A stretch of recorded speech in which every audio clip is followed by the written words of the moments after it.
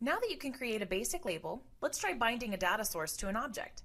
This allows you to create a label, attach a database to it, and then let Wasp Labeler plus 2D pull information from the database when printing.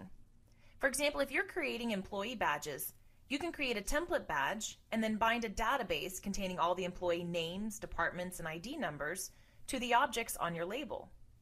When printing, Wasp Labeler will pull the information from the database and place it in the associated barcode or text box on the badge. Now I've already created my employee badge, so all I need to do is add a data source to this project. I'll go to the Data tab, and here you can see the various data source options. I'll select the type of database I want to add. For this example, I want to add an Excel file that contains a list of the employee names, IDs, and departments. So I'll click on Excel, click Browse to select my file, and then click Apply.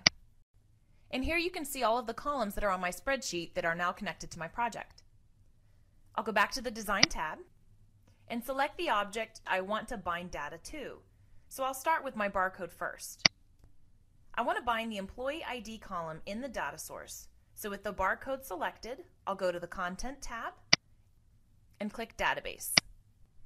And a window appears displaying all the available columns from this data source. I'll select the appropriate column from the drop-down list and click Done. Next, I'll select a text box and bind that to the employee department. Now, since the Excel spreadsheet I bound to this project also has a column with the employee departments, that option appears here. I'll just select it and I'm good. And that's all there is to adding a data source and binding an object to it. If you would like personalized help with Wasp Labeler plus 2D, private training is available for purchase. Go to waspbarcode.com to learn more.